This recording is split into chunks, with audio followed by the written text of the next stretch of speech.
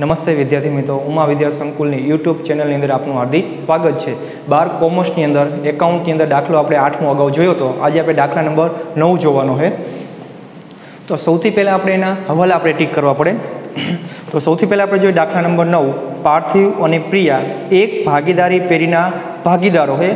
तारीख 31/3/2017 रोजना काचा सर्वे और हवालाओं परथी भागीदारी पेरीना वार्षिक हिसाबों तैयार करो। तो सौथी पहला आपणे जोता जाए ज्यां आंतरिक हवालाओ होय અને હવાલા જે ટીક થતા અસર કરતા હોય એને આપણે ટીક કરશું તો કે ઉપાડ પાર્થિવ અને પ્રિયાનો ઉપાડ આપ્યો છે તો ઉપાડ આપણે ક્યાં આવે તો કે આપણે જે ભાગીદારના મૂડી ખાતા બનાવ્યું હોય મૂડી ખાતાની ઉધાર બાજુ લખવાનો હોય છે। ખરીદીની ચોખ્ખી પડતર આપી છે તો એ કહે કે ખરીદી જ આપણી એટલે ખરીદી રહી એ આપણી વેપાર ખાતાની ઉધાર બાજુ આપણે નોંધ કરવાની હોય છે। પછી માલ સ્ટોક આપ્યો છે તારીખ 31/3/2017 આપ્યો। અહીંયા આપણે તારીખ આપી 31/3/2017 એટલે કે આખરની તારીખ થઈ તો એ આપણે આખર સ્ટોક આપણો કહેવાય એટલે કે પાકા સર્વેની અંદર મિલકત લેણા બાજુ આવે છે। પછી લેણું આપ્યું લેણું એટલે કે દેવાદારો આપણા તો કે દેવાદારો આવે છે ભાગીદારના પાકું સર્વેયું રહ્યું એની મિલકત લેણા બાજુ આવે। મજૂરીની પગાર આ મજૂરી શબ્દો તમને પહેલાં આપ્યો છે पगार पछी आप्यो मजूरी शब्दों पहला आप्यो એટલે मजूरी अपनी आ वेपार खातानी उधार बाजू अपने आवे। पछी वेपार खर्च आप्यो એટલે કે એ આપણો ખર્ચો રહ્યો उत्पादनનો એટલે કે नफा नुकसान खातानी उधार बाजू। पछी मकान है फर्निचर फिटिंग है ऑफिसना साधनों है पेकिंग सामग्रीनो स्टॉक है रोकड़ है कि बधी अपनी मिलकतों कहेवाय એટલે કે पाका श्रेणीमां मिलकत लेना बाजू आवशे। પછી આપણે જમા બાકી આપી એ જમા બાકી એટલે બધી જમા બાજુ એન્ટ્રી આવે બધી તો કે મૂડી ખાતા આપ્યા બેની મૂડી એટલે કે એ તો મૂડી ખાતાની અંદર જમા બાજુ। વેચાણ તો કે વેપાર ખાતાની જમા બાજુ। દેવું એટલે કે લેણદાર આપે પાકા સર્વેની અંદર મૂડી દેવા બાજુ આવે। નમૂના તરીકે વેચેલ માલ લ્યો એ આપણી કોઈ પણ રીતે ખરીદી એટલે કે કોઈ પણ રીતે માલની જાવક હોય તો આપણી ખરીદીમાંથી બાદ કરવામાં આવે છે। પછી બેંક ઓવરડ્રાફ્ટ આપણે આપણું દેવું થઈ ગયું મૂડી દેવા બાજુ। નીચેના હવાલા જોઈ પેલો હવાલો મૂડી પર 8% લેખે અને ઉપર પર 12% લેખે વ્યાજ ગણવાનું હોય। પાર્થિવને દર માસના અંતે 400 અને પ્રિયાને તારીખ 1/10/2016 રોજ ઉપાડ કર્યો છે। અહીં આપણે મૂડી ઉપર 8% વ્યાજ આપવાનું આપણે જ્યારે મૂડી ઉપર વ્યાજ ગણશું ત્યારે 8% લેખે ગણશું ઉપાડ પર 12% લેખે કીધું પણ ડાયરેક્ટ આપણે 12% કરવાના નથી તો કે પાર્થિવ જે ઉપાડ કરે છે દર માસને અંતે કરે આપણું પહેલું સ્વાધ્યાયની અંદર આપણે દર માસને અંતે કરે તો એને બરાબર આપણે 66ના છેદમાં 12 લેવાના હોય। અને પ્રિયાએ 1/10/2016 થી ઉપાડ કર્યો એટલે ત્યાંથી આપણે ગણતરી કરી તો 6 મહિનાનો આપણે ઉપાડ પર વ્યાજ ગણવાનું હોય। પછી 10,000ના ઉધાર વેચાણની નોંધ કરવાની બાકી છે આપણે ઉધાર વેચાણ કર્યું હતું એની નોંધ કરવાની બાકી રહી ગઈ છે અને તો આપણે ઉધાર વેચાણ લખવાનું બાકી રહી ગયું તો વેચાણમાં આપણે શું કરવાનું હોય તો કે પ્લસ કરવાનું હોય।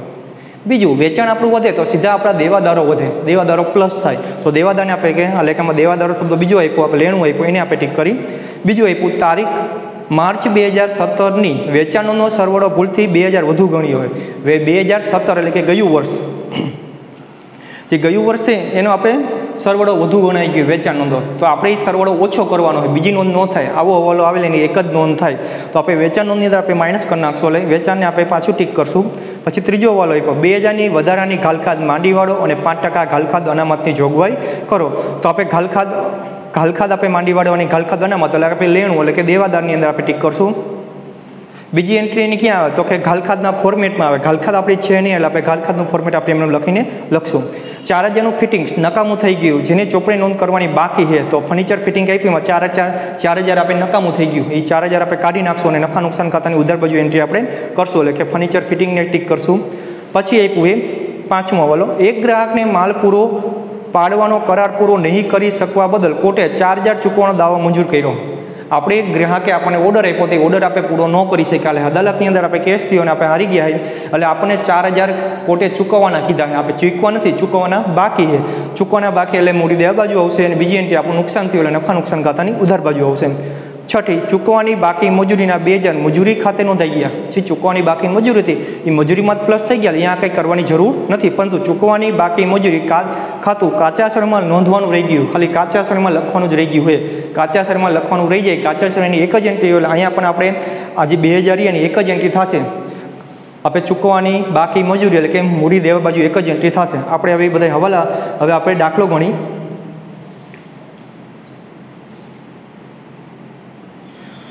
तो સૌથી પહેલાં પણ કેટલા ખાતા આવશે એક ખરીદીને વેચાણ આવ્યું એટલે કે આપણું એક વેપાર ખાતું આવશે ત્યાર પછી નફા નુકસાન ખાતું આવશે ત્યાર પછી નફા નુકસાન ફાળવણી ખાતું આવશે ત્યાર પછી આપણે ભાગીદારના મૂડી ખાતા આવશે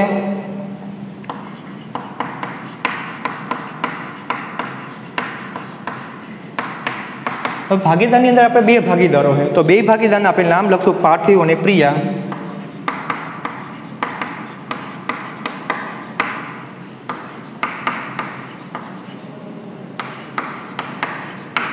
બે ભાગીદાર આપણે નામ લખને કે પાર્થિવ અને પ્રિયા. ત્યાર પછી ભાગીદારના મૂડી ખાતા બની જાય, જેટલા ભાગીદારો એટલા આપણે ખાના કરવાના એમ. ત્યાર પછી આવે પાકું સરવૈયું આપણે. તો સૌથી પહેલાં આપણે એન્ટ્રી કરી દઈએ. સૌથી પહેલાં આપણને ઉપાડ આપ્યો એમ. ઉપાડ આપ્યો એ ઉધાર બાકી પહેલાં ક્રમમાં લેતા જઈશું. આપણે ઉપાડ આપ્યો. ઉપાડ ક્યાં આવે તો કે આપણે અગાઉ જોયું કે ભાગીદારના મૂડી ખાતાની ઉધાર બાજુ ને એ ખબર ન પડે તો ઉધાર બાજુ જે એન્ટ્રી આવે ઉધાર બાજુ થાય, બધી ઉધાર બાજુ એન્ટ્રી થાય, અને જમા બાકી આવે બધી એન્ટ્રી જમા બાજુ થાય. તો સૌથી પહેલાં આપણે ઉપાડ આપ્યો પાર્થિવનો, તો ઉપાડ ખાતે એટલે કે ભાગીદારના મૂડી ખાતાની ઉધાર બાજુ,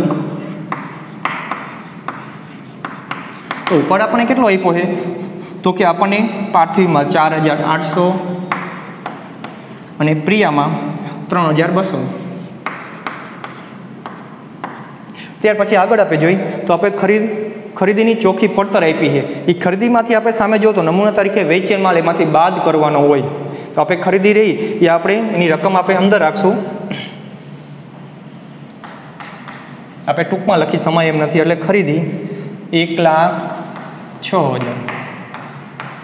ત્યાર પછી આગળ આપણે જોઈ માસ સ્ટોક આપ્યો, એમાં તારીખ આપી 31/3/2017. 31 એટલે આખર તારીખ થઈ ગઈ, એટલે આખર સ્ટોક રહ્યો. હંમેશા કાચા સરવાઈનો આખર સ્ટોક એ કાપેલો હોય એટલે આપણે પાકા સરવાઈની મિલકત લેણા બાજુ આવે, તો કે આખર સ્ટોક.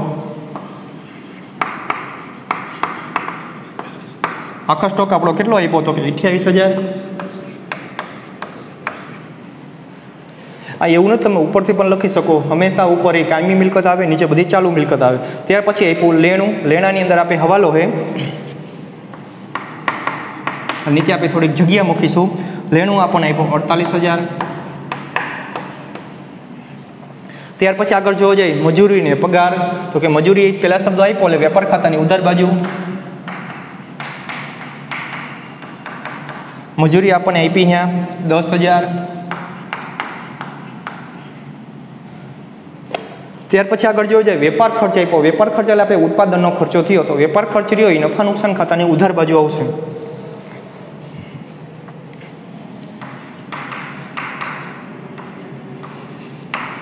વેપાર ખર્ચ આપણને આપ્યો છે 16,000. ત્યાર પછી આગળ જોવા જાય આપણે મકાન આપ્યું છે. મકાન રે એ મિલકત લેણા બાજુ. મકાન આપણને આપ્યું 50,000. એમાં હવાલો નથી એટલે સીધા રકમના ખાનામાં.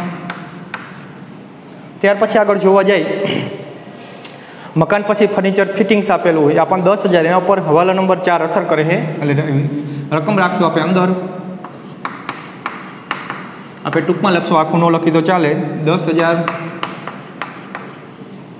ત્યાર પછી ઓફિસના સાધનો, એ પણ આપણી મિલકત છે.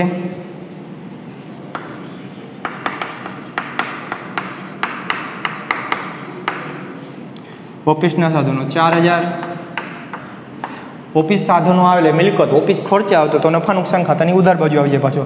પાછો પેકિંગ સામગ્રીનો સ્ટોક આવ્યો એટલે કે મિલકત લેણા બાજુ.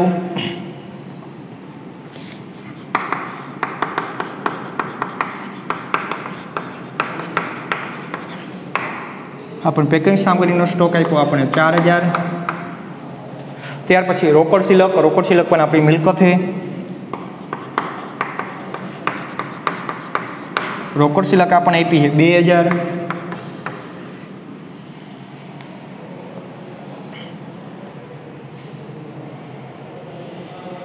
હવે આપણે ઉધાર બાકીની બધી એન્ટ્રી થઈ ગઈ. હવે આપણે જમા બાજુ આપી એની એન્ટ્રી કરશું જમા બાકીની. તો આપણને મૂડી ખાતા આપ્યા છે, તો બાકી આગળ લાવ્યા. મૂડી રે આપણે મૂડી ખાતાની જમા બાજુ, બાકી આગળ લાવ્યા. તો કે પાર્થિવના આપણને આપ્યા છે 24,000. પ્રિયાના આપ્યા છે 16,000. આગળ આપણે જોઈએ તો વેચાણ આપ્યું છે. વેચાણ રહ્યું આપણે વેપાર ખાતાની જમા બાજુ આવે. આપણને વેચાણ આપ્યું છે 2 લાખ રૂપિયા, એના પર હવાલો છે. ત્યાર પછી આગળ જોઈએ તો દેવું. દેવું એટલે કે લેણદારો. લેણદારો દેવું આપણે મૂડી દેવા બાજુ આવે. એના ઉપર એક પણ હવાલો નથી એટલે રકમના ખાનામાં 30,000. ત્યાર પછી આગળ જોઈએ નમૂના તરીકે વેચેલ માલ, કોઈ પણ રીતે માલ જાય એટલે ખરીદીમાંથી સીધું આપણે બાદ કરવાનું હોય આપણે. તો કે નમૂના તરીકે વેચેલ માલ 2000 છે.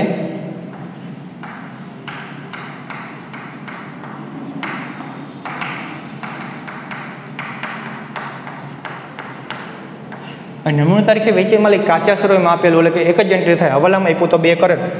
હવે આપણે ખરીદીમાં એકેય હવાલો નથી એટલે 1,06,000 માંથી 2000 જાય તો 1,04,000 આપણી પાસે વધે. ત્યાર પછી જોઈએ બેંક ઓવરડ્રાફ્ટ. બેંક ઓવરડ્રાફ્ટ આપણું દેવું છે એટલે કે મૂડી દેવા બાજુ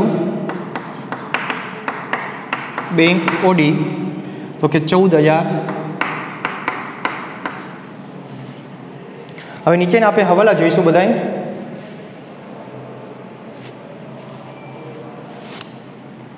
હવાલો જોવા માટે સૌથી પહેલાં આપણે મૂડી ઉપર આપણે 8% વ્યાજ ગણવાનું હોય. મૂડી ઉપર આપણને હવાલો કીધો છે કે મૂડી ઉપર 8% લેખે વ્યાજ ગણવાનું. તો મૂડી ઉપર આપણે 8% વ્યાજ ગણશું. મૂડી પર વ્યાજ 8% લેખે કીધું એટલે 24,000 આપણે 8% કરી એટલે કે 1,920. ત્યાર પછી આપણે 16,000 પ્રિયાનો હોય મૂડી, તો એના ઉપર આપણે 8% કરી તો કે 1,280 હવાલો હોય એટલે આપણે એની 2 એન્ટ્રી કરશું. બીજી એન્ટ્રી સીધી ક્રોસમાં એટલે કે આપણો ખર્ચો થઈ ગયો એટલે કે મૂડી પર વ્યાજ પેઢી માટે ખર્ચ છે. ખર્ચ બધો ઉધાર બાજુ આવે, નફા નુકસાન ફાળવણી ખાતાની ઉધાર બાજુ. મૂડી પર વ્યાજ બેના નામ લખી પાર્થિવ અને પ્રિયા. તો પાર્થિવનું મૂડી પર વ્યાજ આવ્યું 1,920 અને પ્રિયાને આવ્યું 1,280. એનો આપણે ટોટલ મારી રકમના ખાનામાં જવા દઈએ 1,920. તો ટોટલ આપણું આવે 3,200. પછી એની લેવલમાં આપણે આગળ જોઈ. એની લેવલમાં આપણને આગળ આપ્યું છે કે ઉપર 12% લેખે વ્યાજ ગણવાનું હોય. ઉપર આપણે 12% વ્યાજ ગણવાનું, પણ ડાયરેક્ટ આપણે વ્યાજ ગણી શકશું નહીં, કારણ કે આગળ આપેલું પાર્થિવ દર માસને અંતે 400નો ઉપાડ કરે છે. પાર્થિવ રહ્યો દર મહિનાને અંતે ઉપાડ કરે છે. તો અંતે ઉપાડ કરે તો આપણે કેટલાનો ઉપાડ કરે છે? 400નો ઉપાડ કરે છે. તો કે 400 ગુણ્યા 12% ગુણ્યા અંતે ઉપાડ કરે છે એટલે કેટલા આવે? 66/12 આવે. એ આપણે પહેલા સ્વાધ્યાયમાં આવી ગયું. અંતે ઉપાડ કરે તો 66/12, શરૂઆતમાં ઉપાડ કરે તો 78/12 લેવાની. અહીંયા આપણે સાદુરૂપ આપી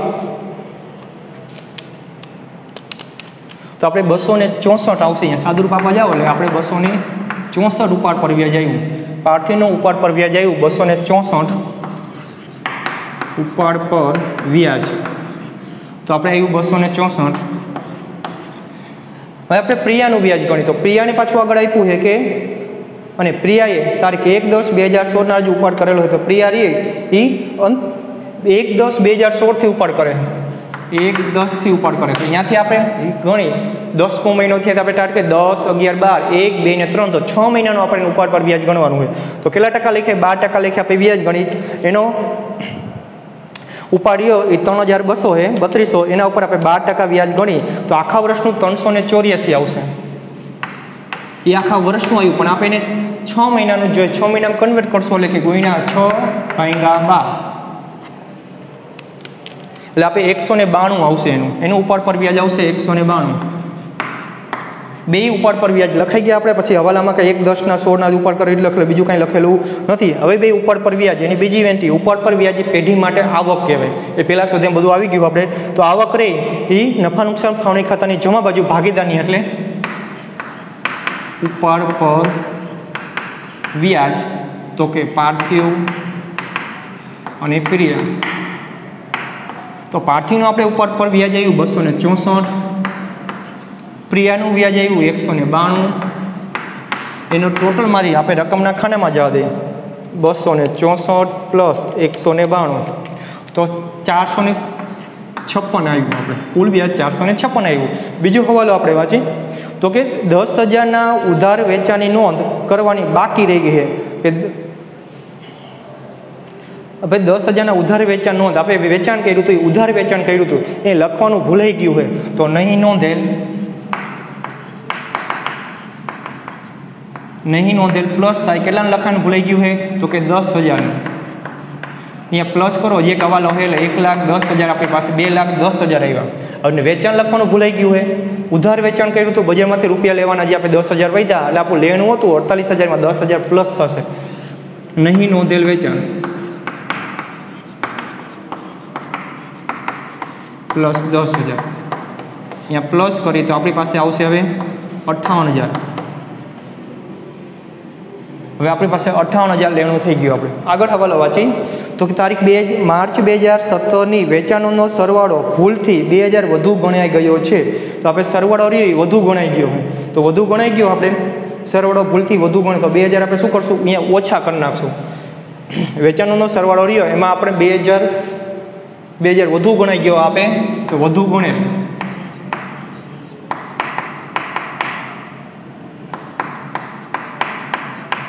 વધુ ગણે સરવાળો 2,000 આપણે અહીંયાથી માઇનસ કરી નાખી તો આપણી પાસે હવે માઇનસ કરી નાખો એટલે 2,08,000 આપણી પાસે વેચાણ વધ્યું. આની બીજી એન્ટ્રી ન થાય કારણ કે સરવાળામાં ભૂલ છે, બીજી કોઈ ભૂલ નથી. આપણે સરવાળો ખાલી ઓછો કરવાનો હોય. 2,000 આપણે ઓછા કરી નાખ્યા. તે પછી ત્રીજો હવાલો તો કે 2,000ની વધારાની ઘાલખાદ માંડીવાળો અને 5% ઘાલખાદ અનામતની જોગવાઈ કરવાની છે. તો આપણે વધારાની ઘાલખાદ અનામત વાળવાની છે. તો આપણે ઘાલખાદ હવાલાની 2,000 માંડી વાળવાની કીધી છે. તો 2,000 બાદ કરીએ એટલે 56,000 આપણી પાસે વધ્યા.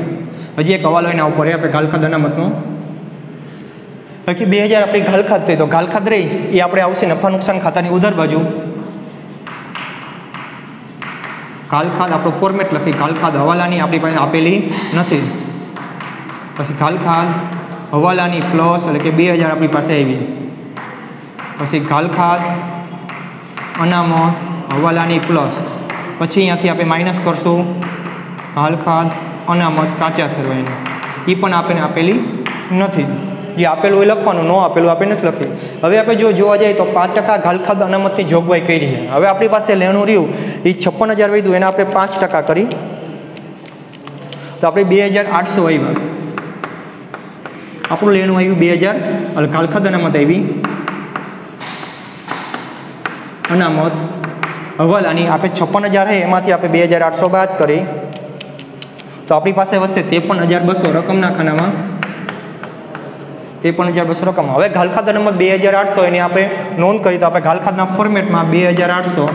હવે એકેય હવાલો નથી, આપણે ટોટલ મારી રકમના ખાનામાં જવા દઈ 2,800 પ્લસ 800 કરી લે 4,800. એમાંથી ઘાલખાદ અનામત આપણી પાસે છે નહીં. 4,800 રકમના ખાનામાં ગયા આપણા. ત્યાર પછી હવાલા નંબર આપણે ત્રીજો થઈ ગયો. હવે આપણે પાંચમો હવાલો જોઈએ. ચોથો હવાલો 4,000નું ફિટિંગ્સ નકામું થઈ ગયું, તેની ચોપડી નોંધ કરવાની બાકી છે. ફર્નિચર ફિટિંગ્સ બે ભેગું આપેલું આપણે, એની અંદર 4,000નું નકામું થઈ ગયું, તેને આપણે કાઢી નાખી. નકામું થઈ ગયું એટલે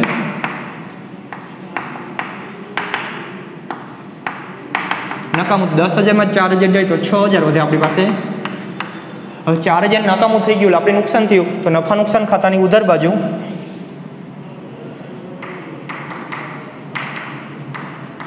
નકામું થયેલ ફિટિંગ્સ 4,000. ત્યાર પછી આગળ આપણે જોઈ હવાલા નંબર 4 પૂરો થઈ ગયો. હવાલા નંબર 5, એક ગ્રાહકને માલ પૂરો પાડવાનો કરાર પૂરો નહીં કરી શકવા બદલ કોર્ટે 4,000 ચૂકવવાનો દાવો મંજૂર કર્યો. આપણે કોર્ટે આપણે 4,000 ચૂકવવાના કીધા આપણને, તો 4,000 આપણે ચૂકવશું. હજી ચૂકવા નથી, આપણે ખાલી મંજૂર કર્યા. એટલે મંજૂર કર્યા એટલે ચૂકવાના બાકી. ચૂકવાનું બાકી આપણું બધું દેવું કહેવાય. ચૂકવવાનું બાકી કરાર ભંગનો દાવો. કેટલા આપણે ચૂકવવાના કીધા છે હવાલાની અંદર? જો આપણે જોવા જઈએ તો 4,000 ચૂકવવાના કીધા આપણે.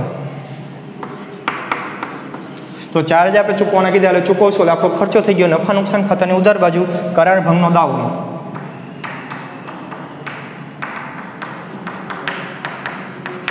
4,000. હવે આગળ આપણે જોઈ ત્યાર પછીનો હવાલો ચૂકવવાની બાકી મજૂરીના 2,000 મજૂરી ખાતે નોંધાઈ ગયા. ચૂકવવાની બાકી મજૂરી હોય તો આપણે મજૂરીમાં પ્લસ કરવા પડે, પણ અહીંયા નોંધાઈ ગયા, અહીંયા પ્લસ કરવાના નથી. તો હવે એક જ એન્ટ્રી થશે કે 4,000 ચૂકવવાની, પરંતુ ચૂકવવાની બાકી મજૂરી કાચું સરવમાં લખવાનું ભૂલે. કાચા સરવમાં લખવાનું ભૂલાઈ ગયેલે કાચા સરવની એક જ એન્ટ્રી થાય. તો ચૂકવવાની બાકી મજૂરી, ચૂકવવાની બાકી આપણું દેવું, ચૂકવવાની બાકી મજૂરી કેટલા લખવાના ભૂલાઈ ગયા આપણે જો જોઈ તો કે 2000 લખવાના ભૂલાઈ ગયા. ત્યાર પછી હવે આપણી પાસે કંઈ હવાલા બાકી નથી આપણી પાસે. તો આપણે બધા એનો ટોટલ મારી. તો સૌથી પહેલાં આપણે જોવા જઈએ વેપાર ખાતાની અંદર, તો વેપાર ખાતાની અંદર જમા બાજુ વધારે આવે છે. તો જમા બાજુ આપણે ટોટલ મારી તો અહીંયા 2,08,000 એ આપણે ઉધાર બાજુ મૂકી 2,08,000. તો આપણે એમાંથી આપણે બાદ કરી 1,04,000 પ્લસ 10,000 માઇનસ 2,08,000. તો આપણે 94,000 આવ્યા અહીંયા આપણે.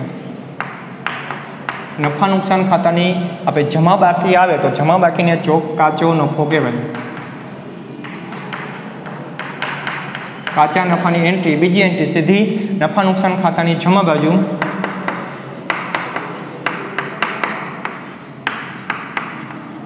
એમાં આપણે જોવા જઈએ તો આ બાજુ ઓછો જવાબ આવશે, આ બાજુ વધારે છે.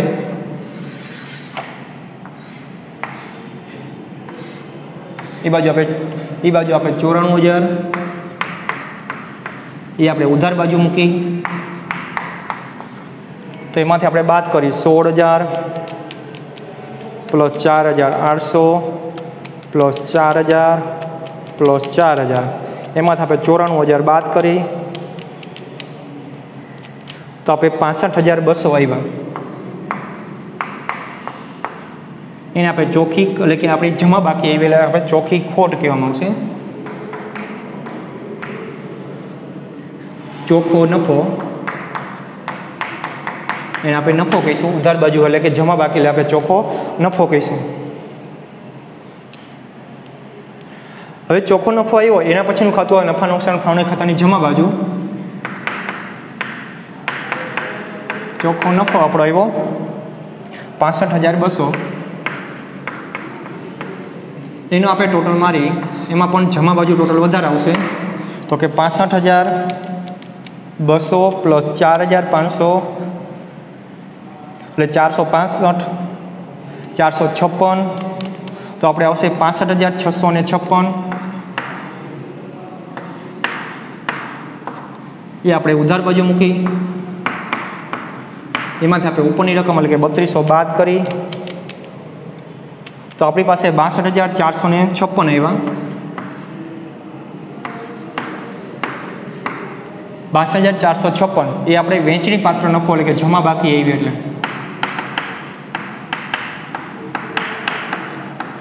એ આપણા બે ભાગીદારને વેચવાનું હોય. કયા પ્રમાણમાં? તો કે નફા નુકસાનના પ્રમાણની અંદર આપણે દાખલાની અંદર રકમ જોઈ તો કે નફા નુકસાનનું પ્રમાણ આપણને આપેલું નથી. તો આપણે નફા નુકસાનનું પ્રમાણ નથી આપ્યું, આપણે 1:1 પ્રમાણમાં વેચશું. ન આપેલું એટલે ઓટોમેટિક સરખા ભાગે વહેંચણી થાય. તો 62,456 ભાગ્યા આપણે ગુણ્યા 2 ભાગ્યા 1 કરી તો આપણે 31,228 આવશે.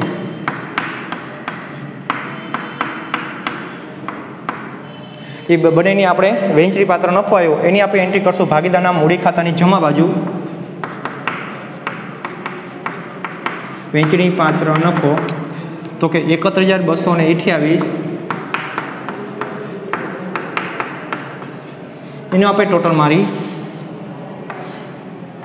તો મૂડી ખાતાની અંદર આપણને ખબર છે હંમેશા જમા બાજુ જ વધારે આવશે.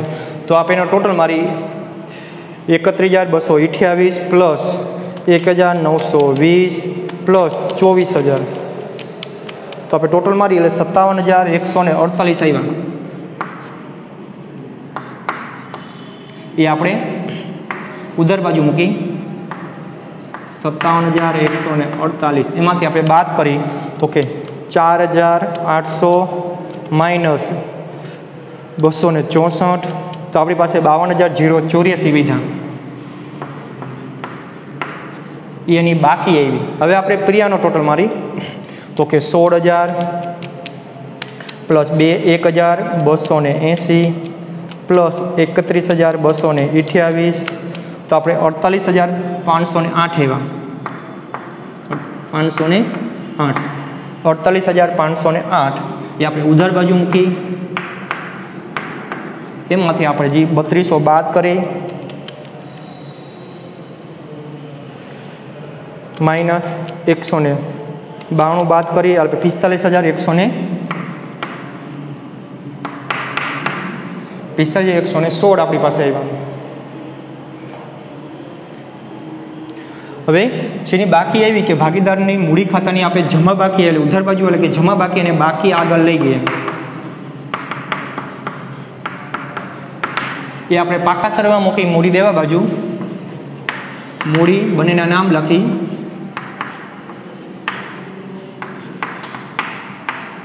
પાર્થિવ અને પ્રિયા તો આપણે બેની બાકી લખી તો 52,084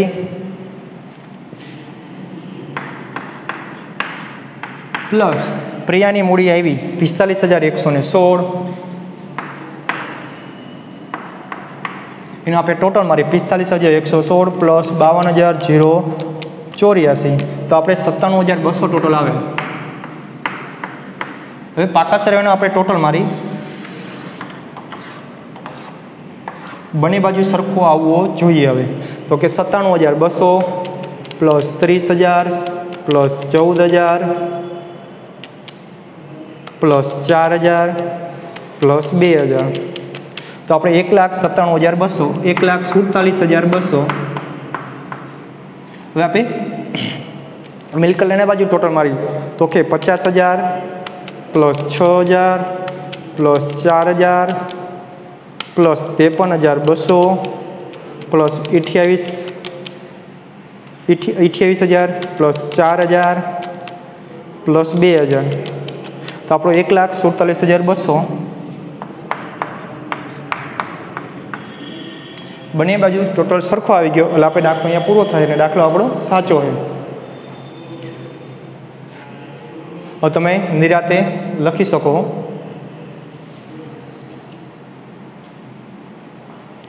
ને બધાએ લેસનની અંદર પાકી નોટની અંદર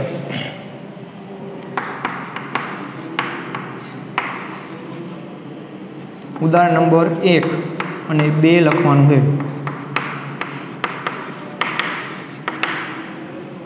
1 અને 2 લખવાનું છે।